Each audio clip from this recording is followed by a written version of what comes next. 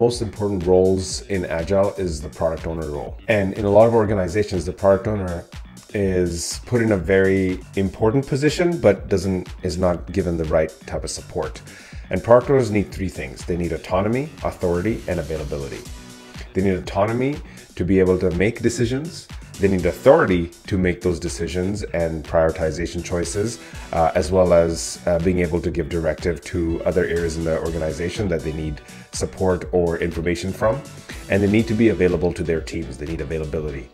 Available to their teams, available to their stakeholders, to their customers, and be in constant contact with them. For more Agile tips like this, hit this like button for this video, subscribe, and switch on the bell icon so that you can get notified about new videos and tips.